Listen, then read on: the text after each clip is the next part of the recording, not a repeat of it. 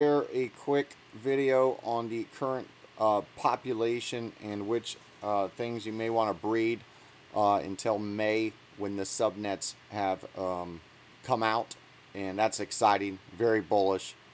Gas fees are going to be so much lower, and so don't worry about any short dips.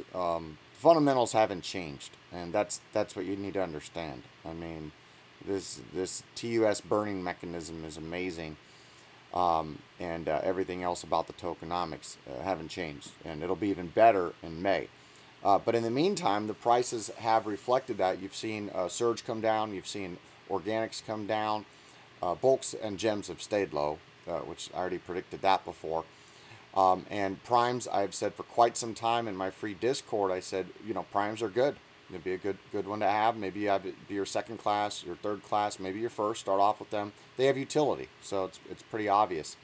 And the craboids have utility, and so those have been going good too. And then you'll also notice that the ruined and the sunkens, they just kind of bounce around. Okay, so let me just go through these. First, I want to share this cool site, P2E, that stands for Play to Earn Analytics.com, and you can see here.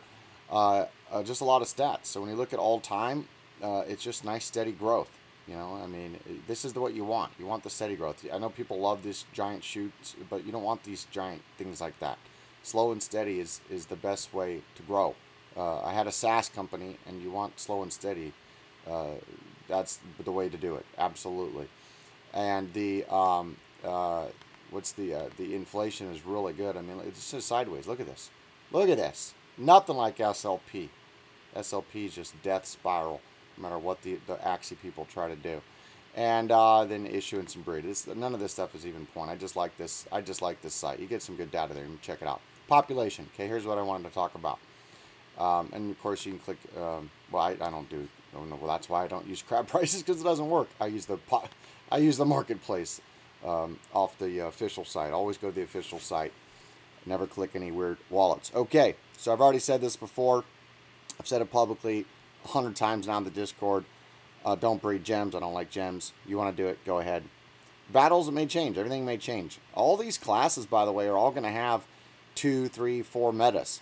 Okay, and I have a CrabMatch software that will help you spec breed. And the big money's in the spec breeding. Okay, and I also have the mining bot done, ready to go. And the loot bot. You can just DM me, and I'll put you on the list. Okay, so I've said that publicly about gems. It may change in the future, all right? But right now, I would not recommend breeding gems or breeding bulks. I breed one bulk every 5 days just because I had so many of them, and it only cost me $12,750 or $12,500 TUS because I always have at least one new virgin, and I always have one bred. So it still makes me money to do that. Okay, primes, like I said, these things have been holding.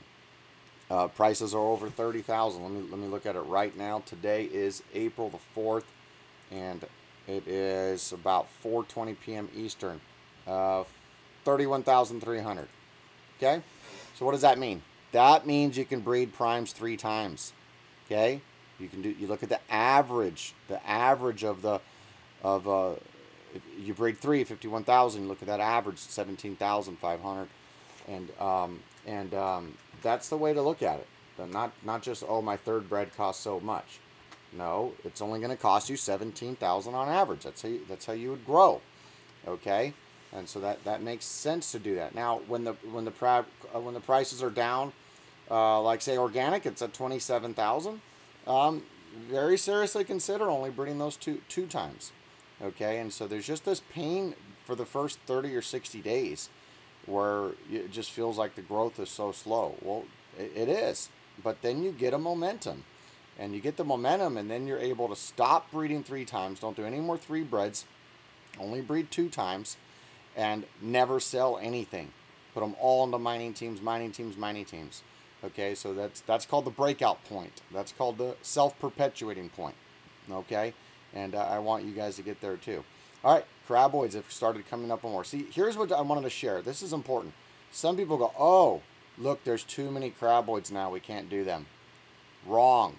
You can. They have utility. They're good. Okay?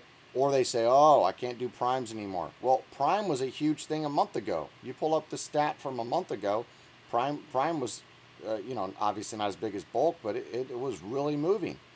And a lot of people made that mistake and, oh, there's too many of them now. No, not at all. If it has utility, then it has utility. So prime's going to stay popular. So to answer your question, if you want to know what is good to breed for the month of April, it's definitely prime and craboid, and it's definitely not gem and bulk, but it's also definitely some of these four.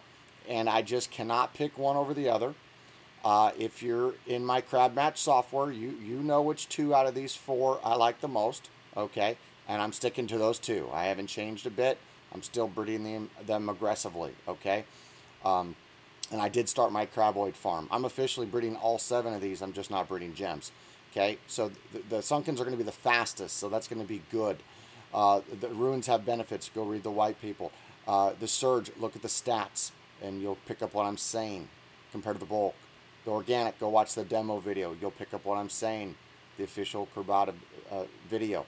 Okay, all 4 of these are good. So I'm not going to just pick one and tell you do this or do that. And everybody's plan is different. Everybody's risk tolerance is different. Everybody's starting point or time is different. I mean, we've got people in the Discord that say, I have 30 teams. And I have other people that say, I have 3 crabs. Okay? And some people say, this is my play money. Some people say, hey, like, you know, I need this thing to work. This is, you know, half of my portfolio or whatever. Okay, so everybody's different. But so you want to know a straight answer, primes and craboids for sure. Definitely not gems and bulks. And any of these ones are good too. Any of these ones too. And once you have about 9 crabs, 9 to 12, I'd say, then you want to go into another class. And if you're in the free Discord, you can swap with other members. And save 3.85%. And if you swap with one of the members in green, then you know for sure you're good, because those are my paid members, and none of them ever do anything off. Okay, so that's it. Want to just talk about the population, talk about what's good to breed here for April. Have a great day.